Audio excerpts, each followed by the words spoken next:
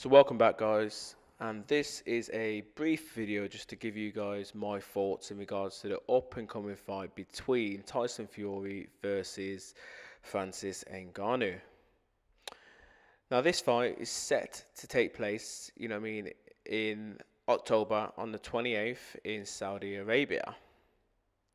Now, it's not one of the fights which I'd expect the world boxing champion, the WBC champion, to be having, in his career, because he is the main man, in the boxing heavyweight division.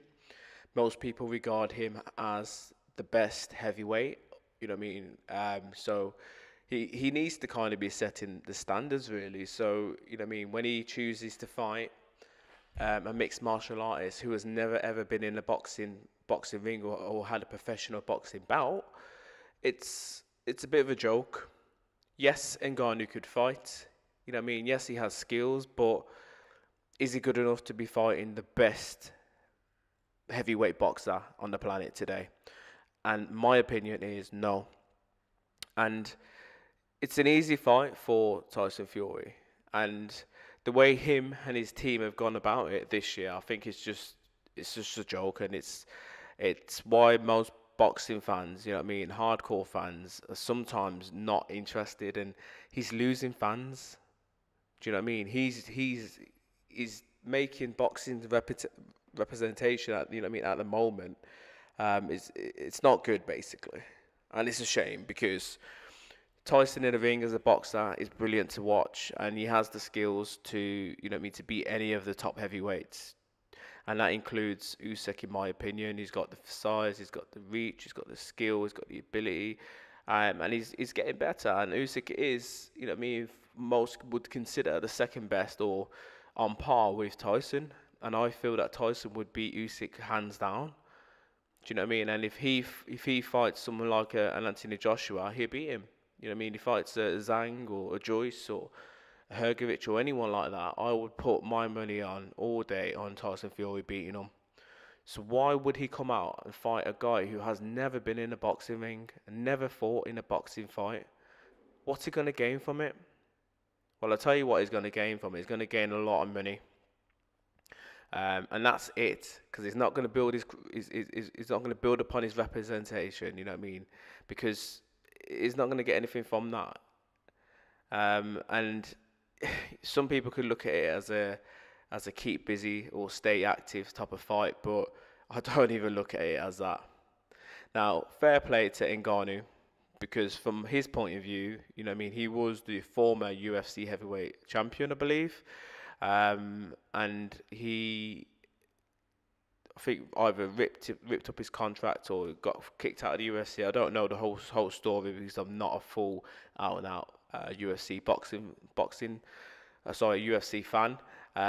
If there's any of you guys out there who are UFC fans, you could obviously let me know in the comments. But how I kind of look at it is that he's done well because he's getting more money in this fight fighting Tyson Fury than what he's made in his whole entire career, which is what I've been led to believe by most experts who have been talking about this in the last few days. But he's got a lot to gain because he's fighting potentially the best boxer. If he goes in there and knocks Tyson Fury out, he's going to be regarded as potentially the man who beat the man who's potentially, an unknown. Because realistically, from how I see it, if Ngannou was to fight, let's say a top 15 heavyweight, not any of the top five. Do you know what I mean? From 5 to 15, any of the other guys like a Zhang, Joyce, Ruiz, or Hergovich, or Frank Sanchez, or people like that. Yeah, even Dillian White. I'd put money on them beating Francis Ngannou in a boxing ring. If it was MMA rules, I'd put money on Ngannou all day long.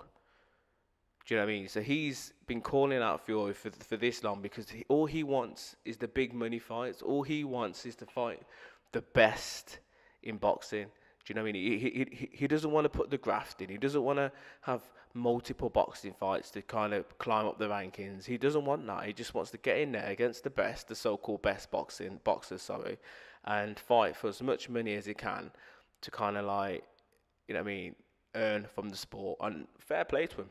He's done that now. Do you know what I mean? Because he's going to be earning more money in this fight than what he's ever made. But anyway, these are just my thoughts in regards to this. It's a quick video. I don't want to keep it too long. I'm not going to be doing a pre-fight video for this fight because it's not something which I'm eagerly, looking forward to. You know what I mean? I'm not going to pay for it on pay-per-view. I'm not going to stay up to watch it. Do you know what I mean? If anything, do you know what I mean? Maybe the next day, if YouTube show it, I probably will click on the YouTube link and watch it. But it's not something which fires me. It's not something which makes me excited about. And that's what Tyson has done. Do you know what I mean? He's ducked Anthony Joshua on multiple occasions. He's ducked Alexander for over a year now. You know what I mean? Putting loads of hurdles in his way. And now he's claiming that there's no one else in the top 15 in the WBC rankings to fight. So he's had to go out there and fight a mixed martial artist. But anyway, these are my thoughts. You guys let me know your thoughts in regards to this fight.